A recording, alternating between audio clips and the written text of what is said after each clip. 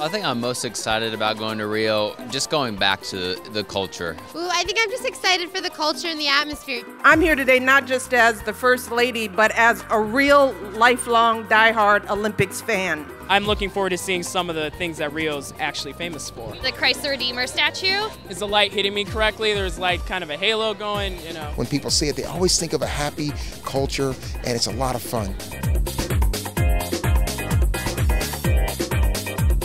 I would definitely get to spend a day at the beach, having a nice coconut, maybe a beer, depending on the weather. I'd love to go to the beach. Living in New York now, I'm like so pale.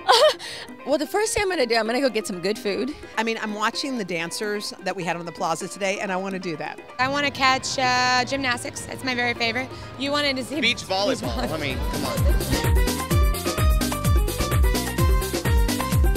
Throwing a good party. I don't know. You know, Pele, it's my guy. Excitement, and that's really what it is, because it's a wonderful energy that they have. Dancing. The samba and all that type of stuff. You're going to see a celebration like no other in Rio.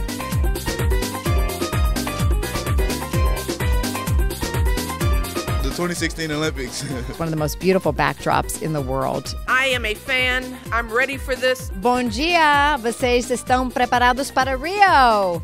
As Olimpíadas vão estar no Rio de Janeiro. We love Rio! We love Rio! We love Rio!